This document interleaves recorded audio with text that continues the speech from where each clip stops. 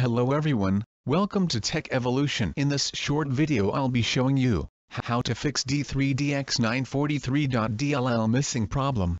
Yesterday I installed a software. As I click on the program it says, this program can't start, because D3DX943 is missing from your computer. Try reinstalling. I reinstalled but it didn't work. After some online research I finally find a short way out, and here it is.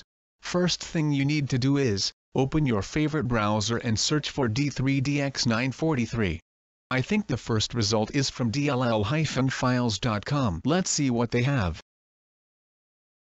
They are offering a premium package, which costs around $30, but we can do this for free.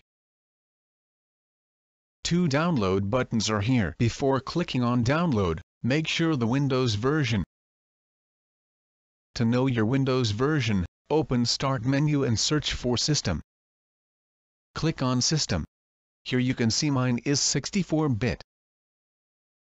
So I click the first one. As the download completes, hit Open. The zip file contains two files. One is the DLL file and other is README. I always recommend you to read the README files. The next thing to do is, open C drive of your computer. Then open Windows and find a folder named System32. This folder is filled with a huge number of DLL files, but D3DX9.dll is still missing. So open the downloaded zip file, and drag the DLL file to this folder. It might ask administrator access. Give it a restart is recommended. Job is done. I'm sure it was too easy for you, but every computers are not the same. For some rare case if the problem still occurs, follow the README file, but I recommend you to install Microsoft DirectX Runtime Installer. Go to Google and search for DirectX Installer. The download link will be in the description, but I believe you're not gonna need to do this part. It's just for the rare cases.